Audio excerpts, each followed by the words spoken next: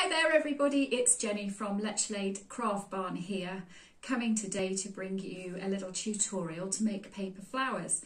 Karen's just popped out of the room so that we're socially distanced and I'm able to take my mask or visor off so that I can talk to you and hopefully you can hear me okay today. So nice to see you, hope that you are all okay and that crafting is getting you through. And we're just doing a little mini make today which you might find really useful for making pretty things around the house, all sorts of applications for these paper flowers. They're called Kusudama Paper Flowers. It's a form of origami and I've just about got that right now. For ages I kept calling it Kusudama, so anyway we've invented a new name for the paper flowers. But you can see the ones around me. We've got some in the bottles. Karen and I did have to drink the contents of the bottles in order to make this display. And we've got lots made from books and music, and one here made from a child's annual to bring some colour to it. But they're really simple, as I say, to make, and you can use them on wreaths, you can use them in a jar like this to create a everlasting bouquet. You can use them for all sorts of things. And in fact, I created my niece's bouquet a few years ago from books, from Harry Potter books, as she was having a Harry Potter themed wedding. It was similar to this half-made one I've got on the table. So there's another idea for you. Got a wedding coming up and you don't want to use fresh flowers, you can make a paper flower bouquet. So lots of news coming out from the Craft Barn. We're going to be launching this range of online tutorials. Some of them will be live and you'll be able to craft along and chat with us. Some of them will be available online for you to tap into when you need, and we'll be releasing the programme about those very soon. Some of them will be free like this one, some of them will have a charge attached because it might be a tutorial associated with a workshop that we teach. But anyway, lots of content for you to access and lots of crafting throughout the year. Some of the tutorials will link in with kits that we have available in our Etsy shop. If you haven't looked at that yet, it's etsy.com/shop/Lechlade Craft Barn. We've got fabric, we've got wool, we've got mosaic kits, we've got all sorts of things. And as I say, some of the ready-made kits for crafting along with the tutorials that we're going to be bringing to you. If you live locally and there's something you see in the Etsy shop that you want to buy, just drop us an email rather than placing an order. Let us know what you want. We'll set that aside for you and you can come and collect here at the Craft Barn, so you can avoid the postage if you wish, and arrange with Karen to come and collect that in a socially distanced manner. So I hope that's of interest to you. Do go and have a look at what we've got online, and also keep an eye on our website, which is lechlade.craftbarn.com, where all the news about the workshops that will be coming up throughout the year will be on there. Obviously we've had to rearrange January and February, and hopefully we're starting again mid-March, but if that all has to shift again, then all the information about that will be on the website. So let's get down to making our Kusudama flowers. I'm going to show you the process just fairly briefly today so that you can then carry on with it at another time and make your complete flower. But if you do need the printed out tutorial, then it is available as a download on our Etsy shop. So pop onto there and you can click and purchase that.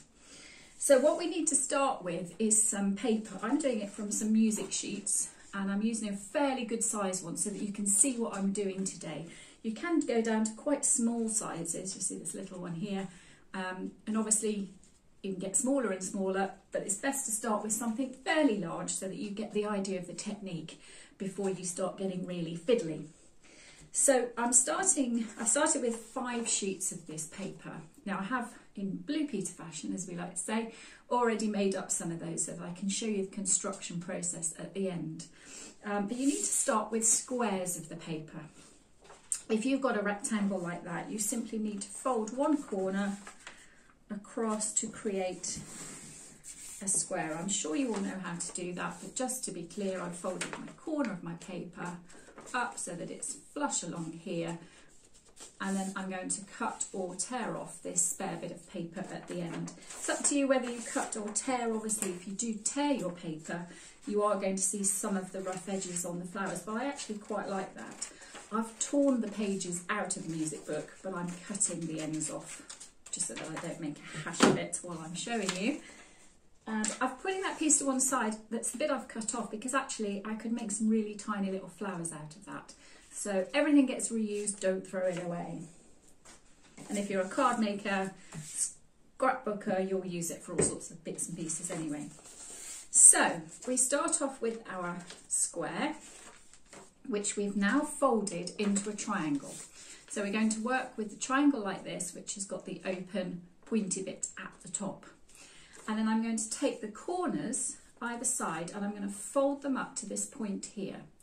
So I'll do that on the table, and the reason I'm doing it on the table is because I'm going to use my bone folder to make sure I've got a really good crease. Now if you haven't used one of these before, it's great for getting things nice and flat, nice fine creases, and that's quite important in this make, because if you don't get a good fold and make it quite accurate, your flowers will be a bit wonky and your petals will be different sizes and it won't look quite as good as it can do. So I'm using my bone folder and I'm just smoothing along that crease, just to make sure it's nice and flat. So I've folded my first corner up and I'm going to do the same on the other side. So I'm taking it up to that point, using my bone folder to flatten it. So there we go, that's my two sides folded up, and you'll see it's formed a square again, albeit we've got the fold in the middle. So we're going to keep it this way up with that open bit at the top. And the next thing we're going to do is squash the corners open. Now I'm just going to do one on the table and then I'll lift it up and show you. So I'm lifting up one of those corners and I'm actually popping my finger in to sort of round it out, and I'm squashing that open. Now this will make more sense in a minute, and I'll also show you why I'm turning it over. So what I did was I had my triangle, I opened it up and I've squashed it flat so that it squidges out. So you need to get your finger in to flatten it out.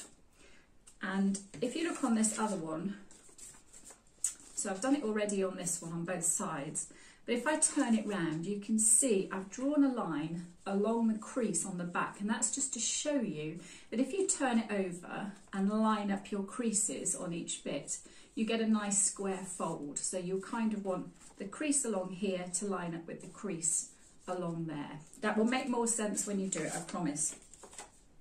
I'm going to do the same on the other side. I've squashed one side, I'm lifting up that flat, popping my finger in to squish it out, making it a little bit rounded, and then I am squashing it down. So I'm giving it a gentle squash and I'm turning it over to line up that crease along the paper with the crease up the middle of that piece so that it's nice and square. Okay, so my piece looks like this. So it looks a bit like a trefoil. You've got the two flaps at the front. So the next thing I'm going to do is turn these top bits down. So again, I'll do it on the table because I want to use my bone folder. And I'm turning down those top little triangles. You see there, so that it's flush with the top, so that we've got a flush line all along the top. And I'll do that again on the other side, using my bone folder to make it nice and flat. And I'm also just going over those other creases I just did on the flaps. So both those top triangles are now folded over. Okay. So the next thing we're going to do is fold these side pieces in half, and they should go fairly easily because you've already got a crease down the centre of them. So you're simply going to fold that over, give it a squish. If you haven't got a bone folder, just use the back of a table knife, something nice and flat. Anything you can put a bit of pressure on that makes it nice and flat and sharp. Just doing the same on the other side. Again, it just more or less naturally folds in. And don't worry if, like mine, it's a bit baggy in the middle. It's just where I'm sort of doing it backwards and showing you, but you might be able to see it's just bagging out a little bit. Don't worry, once you bend it round into a petal, it will be fine. So we've come back to a square again. It looked like that. So you've got both your flaps either side, and they are folded in. So the next thing we're going to do is stick that together. Now you can use a bit of glue, you can use anything you like. We favour this double-sided tape, which is from the Works. It's actually one of the cheapest tapes on the market, but it's terrible. And for something lightweight like this, where it's not under a lot of pressure, it's so quick and easy because you haven't got to take scissors, you haven't got to chop it. You can just tear it off with your finger, pop it on, and job done. So I've put the tape, hopefully you can see that, just on one side of that shape. So again, we're keeping that open bit at the top. We've always got the closed bit at the bottom. Pop the tape on there. I'm going to get the back off, hopefully fairly easily. This is always the hardest part, isn't it? Getting the tape off the back. Getting the backing off the tape, rather. If you do have trouble, just run along it firmly with your nail.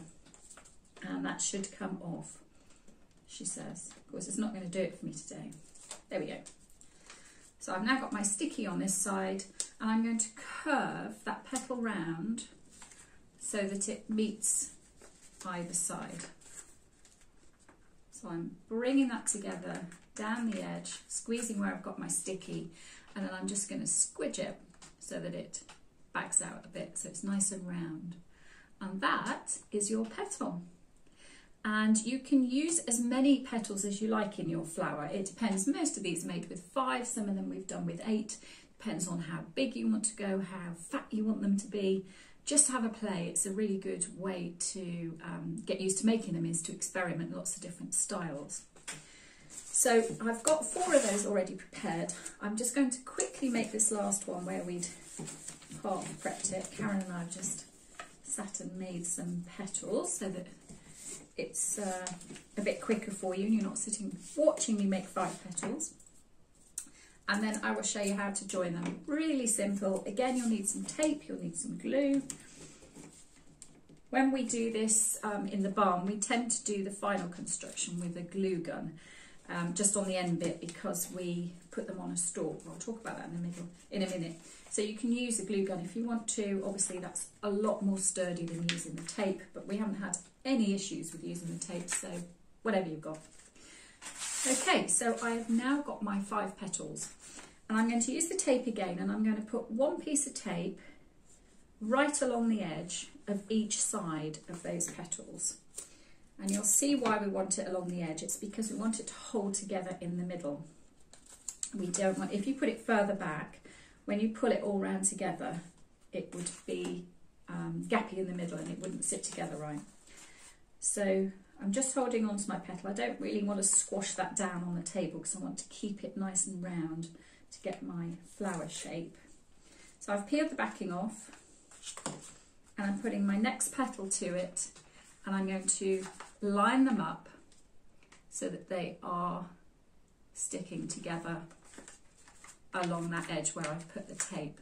Now when you put them together, just try and achieve a nice flat finish here at the top. If they're slightly different lengths at the end, which mine are a tiny bit, don't worry too much about what's happening there, because you could always put some florist tape around it or some ribbon or something to hide it if it's a bit scruffy. But try and get a nice flat finish here so that you can then add an embellishment in the centre, which I'll come on to in a sec. So another bit of tape. I'm just going to very quickly construct my flower. So I'm just going to keep going round and adding that bit of tape, lining it up very carefully in the centre so that I get a nice even finish. And if you've got more petals than this, if you're doing sort of 8 petals or more, it's best to make 2 batches. If you're doing 8 petals, for example, make 2 batches of 4 up and then join them together, and they'll just, it'll be a bit easier than trying to keep sticking one on top of the other on top of the other. And then you just bring the 2 lots of 4 together. Nice and simple. So again, I'm lining it up. You get a little pinch in the middle. If you squish your petal, just pop the finger in, round it out again. Couple more bits. So I'm just going to stick my last petal on there. Now, if I was adding a stalk, this is the point at which I would do that. So before you bring it all together, we would get a glue gun, run some glue down the centre, and we've used on these, we've used just barbecue skewers, just the little wooden ones, or I've used wire wrapped in florist tape, for example, on these ones on the bouquet. So up to you, can stick them on anything or just not stick them on on a stalk at all. You might want to just have them in a display, or you might want to glue them into, say, a paper wreath or onto a nice rattan wreath or something as a decoration. So I'm going to, in this instance, put my last bit of tape on. And obviously if you're adding glue in the middle to add a stalk, just glue your last bits together with whatever you're using. You don't have to go back and use a piece of tape to do the final sticking together of the petals. Okay, again, this isn't going to, backing's not going to come off for me. Oh, I don't know. There we go. So I've got my last bit of tape on, and I'm just bringing that together, giving it a little pinch in the middle so it stays together. And there you have it. You have your Kusudama flower, and I think they look absolutely great. And if you want to add an embellishment like a button or a bead or whatever, you just pop some glue in the middle and stick it on, and you've got an instant brilliant decoration. So simple, and you can make it out of something in the house. You don't need loads of materials for this. It might be an old magazine, it could be those annoying flyers that come through the door, all sorts of things. But a really nice little make, good one to do with the kids. You'll have great fun with it. So I hope that's been a handy tutorial for you. I hope that we'll see you again very soon. We'll let you know as soon as we have the new tutorials released. We'll give you plenty of notice so that if it ties in with a kit, you've got time to order it if you want to, and we'll give you a list of materials. So if you want to make along with what you've got at home, you can do. Anyway, that's me signing off for now. Thank you very much for watching, and we'll see you soon. Bye.